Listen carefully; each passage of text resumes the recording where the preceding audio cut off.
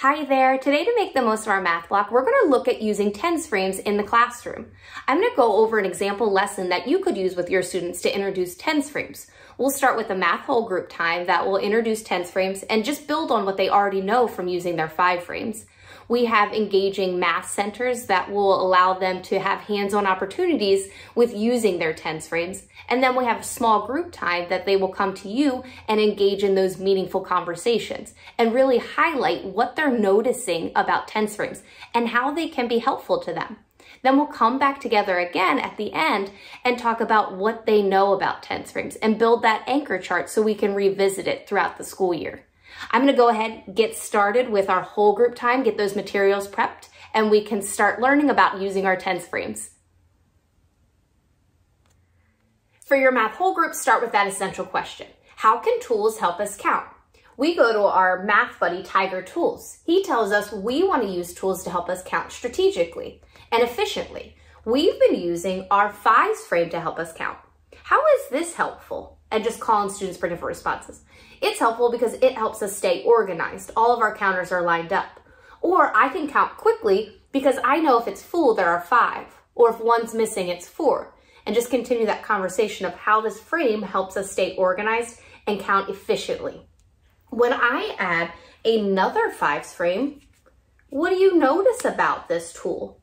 And they might say, I notice there are 2 5s frames, or I notice there are 10 dots, and then talk to them about, well, this is actually a different tool. When I combine 2 5s frames, it's called a tens frame. Why is it called a tens frame? And they might say, because there are 10 spots or there are 10 dots, and show them how when they're together, it makes a tens frame. Well, let's count to make sure there are 10 spots. 1, 2, 3, 4, 5, 6, 7, 8, 9, 10. It's a tens frame. There are 10 spots. And then we go through and we do kind of like a quick image style, but I'm going to leave it so they can see all the arrangements. How many are on this arrangement on our tens frame? They can count each of them, or they can quickly see that 5 and 1 more, and have them come up to the board and build that arrangement on the tens frame, just to get them up, counting, and seeing how they match. Who could come up to build the matching arrangement on our tens frame? And call on a student to come up, and you can count together. 1, 2, 3, 4, 5, 6. Does it match? And just go through that whole conversation of, yes, it matches because there are 5 up top, 1 at the bottom. Or if I count them 1, 2, 3, 4, 5, 6, 1, 2, 3, 4, 5, 6, they both stop at 6, so there are 6 there. And you can keep going, showing them the different images and having students come up to build those arrangements on the board. When we go out to our math centers, our job is to use our tens frames in different ways, just to reinforce to them that we're using a tens frame and it's meaningful practice for them to do.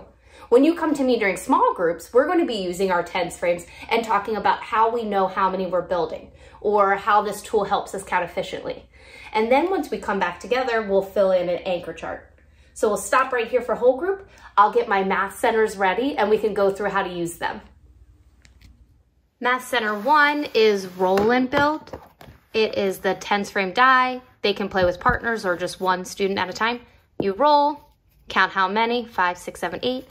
Build the matching number, double check. 1, 2, 3, 4, 5, 6, 7, 8. Then roll the next one, count how many, 5. 1, 2, 3, 4, 5. And you'll just keep rolling and building the matching arrangement on the tens frame. Math Center 2 is math around the room. You'll have these cards. I do a little hole punch in the middle and hang it with a 3M hook so they can stay in the same place and it's easy to put them up and down. So they want to find the card, count how many, 1, 2, 3, 4, 5, 6, 7, 8, 9. On their recording sheet, they want to find the matching picture. So it's a marker. Write the number, 9, and then draw in 9 on the tens frame. Then you go around to look for the next arrangement card. It's the glue, find glue on the sheet, write in the numeral 1, draw in the arrangement. So you want to continue until you have filled in your whole recording sheet with all the picture cards around the room. Math Center 3 are these count, build, trace cards. So you'll count how many bears? 1, 2, 3, 4, 5, 6. Build the matching set on the tens frame. 1, 2, 3, 4, 5, 6. You can go back, double check. 1, 2, 3, 4, 5, 6. And you want to trace the matching number. You can clear off your board and pick the next card. Count how many. 1, 2, 3, 4, 5. Build the matching set. 1, 2, 3, 4, 5. Trace the matching number. And you can continue until you finished all the cards. Math Center number 4 is spin and build. The spinners are these tens frames, and the spin and build mat have the number that we want to match it to. So you want to spin, land it on 3. You want to build that many with the cubes. 1, 2, 3, and stack it on top of the matching number. Spin again. 10. 1, 2, 3, 4, 5, 6, 7, 8, 9, 10. Find the match. And you want to continue spinning and building until the mat is covered. For our small group materials, we have our partner game that we'll play at the end, the foam tens frames, these are the double-sided counter ones, and larger modeling cards. To start off, just pass out the foam tens frames as a quick warm-up, tell them a number, and they will build it on their tens frame. So you might start off by saying, show me 7. And they might go like this, 5, 6, 7. Some students might have it a little more spaced out. This is a time for you to just observe how they're using the tens frame and how they're building their numbers.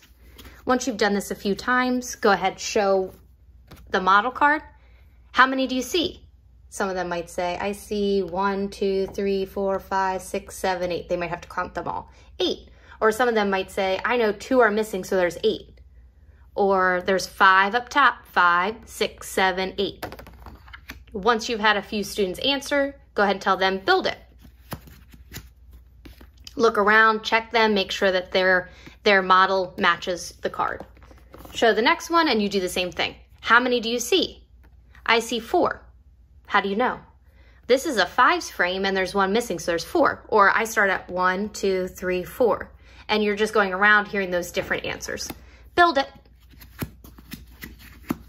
And you'll continue until you've finished all the cards or they have the understanding of how many they see and building the matching arrangement. They get some extra practice with a partner by doing the same activity.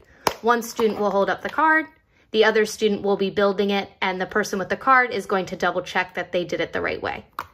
I copy each of the cards just on different colors so that the sets don't get mixed up.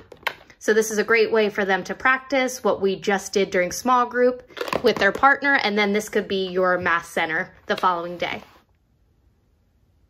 Once you're finished with your math centers and your math small group, you'll come back together on the carpet to revisit that essential question. How can tools help us count? And specifically ask them, how do tens frames help us count?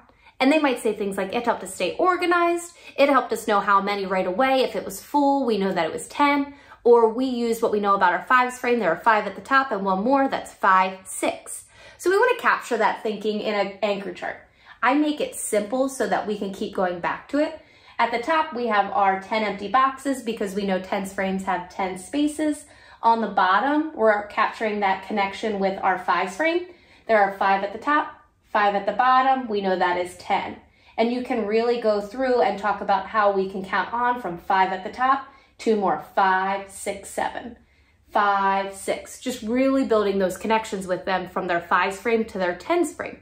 And then we're going to build the connection of our 10s frame to a double 10s frame to build 20, or to build our teen numbers of 10 and some more. If this was something that was helpful to you, make sure you like it so I can make more videos similar to this. I will link the activities and the materials I used today in the description below, so check there for any links that you might need. And make sure to stay tuned for more videos of making the most of our math block.